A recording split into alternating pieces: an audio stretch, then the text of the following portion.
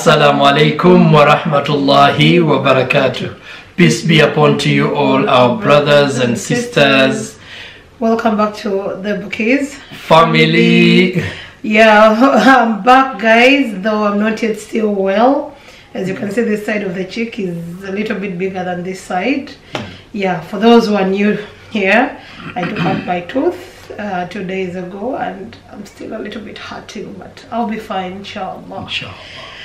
Yes, my name is Rashida. And I'm Omar. And today we are back with another beautiful reaction, and this video was recommended by a brother. Was it a brother or a sister? Yeah, by a brother. Yes, and we would like to thank all those who are recommending videos. May Allah bless you. Even if you've not recommended, but you've watched, or you're watching our video right now, or you've watched our videos, may Allah bless you. May Allah grant you Jannatul Firdaus. May Allah give you all the blessings on this dunya and akhirah.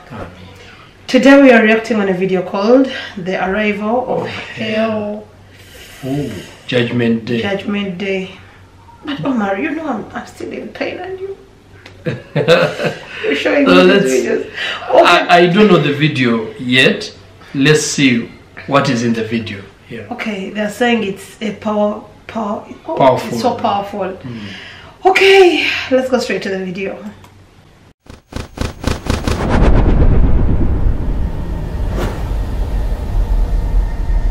At that moment, brothers and sisters, the judgment starts. And the judgment starts in a majestic scene where the sky rips open and waves of angels come down and stand in a straight line in front of the throne of Allah. Then it rips open again and waves of angels come down and stand in a straight line. 7 lines, one for each sky. The angels of each sky come down from the sky and stand in a line in front of Allah. And we all know this verse, subhanallah. وَجَاءَ رَبُّكَ وَالْمَلَكُ صَفًّا صَفًّا. And Allah and the angels will come in rows. And brothers and sisters, at that moment, the hardest part of the hereafter, the coming of hellfire. Imagine the scene again. The throne, 7 lines of angels. The perimeter is secure. There are angels all around us. No one is going anywhere. All the creation of Allah is in the middle. And Allah calls on hellfire to come. And hellfire, brothers and sisters, is not a pit. It is a roaring, raging beast that is held down by 70,000 chains. Holding each chain is 70,000 angels. وَجَاءَ رَبُّكَ وَالْمَلَكُ صَفًّا صَفًّا وَجِيءَ يَوْمَئِذٍ بِجَهَنَّمَ. And the hellfire will come about. And when the hellfire comes, brothers and sisters, there is no scene more terrifying on the Day of Judgment than that scene. Even the Prophet ﷺ told Umar that, Ya Umar, if you did the deeds of 70 prophets, you would still be afraid at that moment when hellfire comes. And when hellfire comes, brothers and sisters, every creation of Allah, martyrs, prophets, believers, non-believers, they will fall to their knees. وَتَرَى كُلَّ أُمَّةٍ جَاثِيَةٍ. You will see every ummah on their knees. All they are saying is, Oh Allah, protect us. Oh Allah, protect us. And hellfire comes in, raging and roaring. A neck shoots out of hellfire. And just like there are people that go to Jannah without any punishment or any judgment, there are people that will go to hellfire without any judgment. And if hellfire looks at you, then you are one of its inhabitants. So every person, their eyes are to the ground. They're afraid to look up. And all they can hear is the raging and roaring.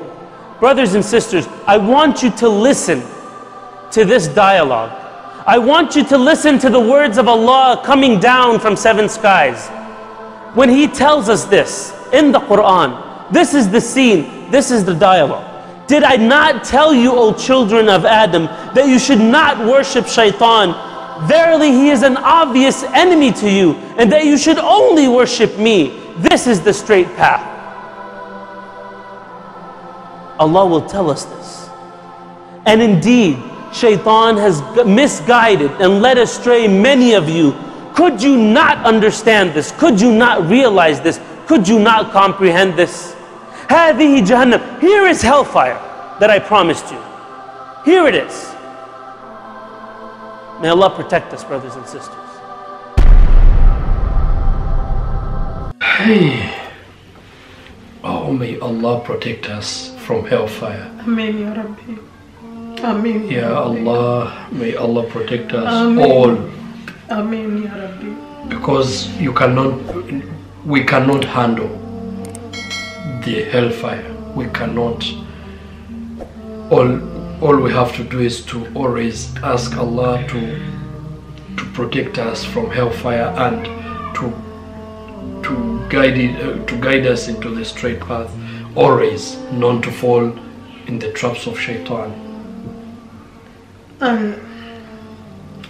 This has reminded me, I shared, there is a video I shared somewhere, and I got a comment from, I don't know if this person is really a Christian, or I don't know what he believes in, but it's like, it is not fine to be terrified of hellfire. Why not? Who is excited about hell? Who really wants to, who really want?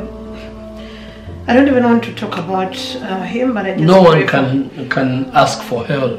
Yeah. No one. If you see this the person hell, was trying to challenge us. Actually, he was like challenging us that whatever we are talking about, we don't know, and there is nothing. all we are talking about is in the book. All we are talking about is in the Quran and Hadith, the Sunnah, the acts of Prophet Muhammad sallallahu alaihi wasallam. I really felt bad, you know. Yeah.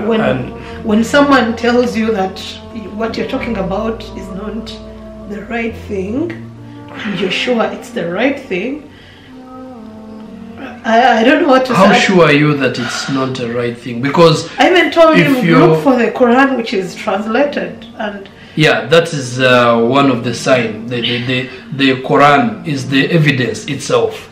So no fabrication in the Quran, no anything. Even if you bring genes and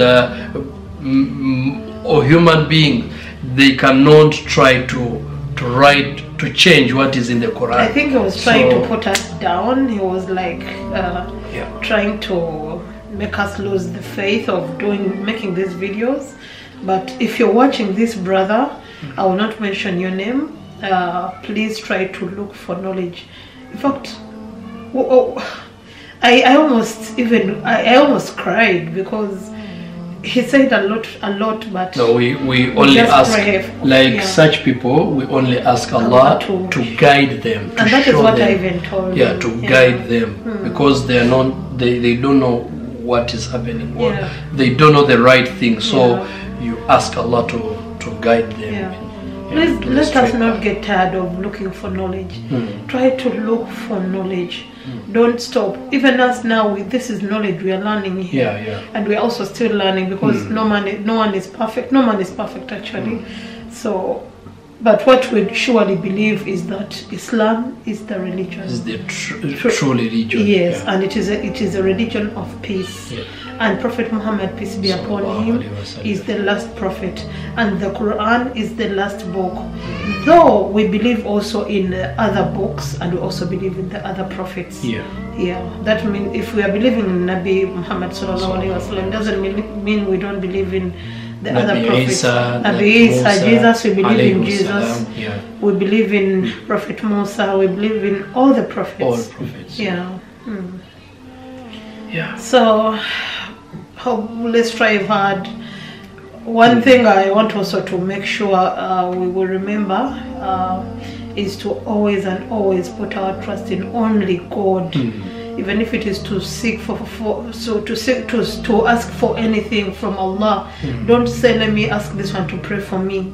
Yes, you can ask, but mainly first pray for yourself, because God will hear you more than when you pass through someone.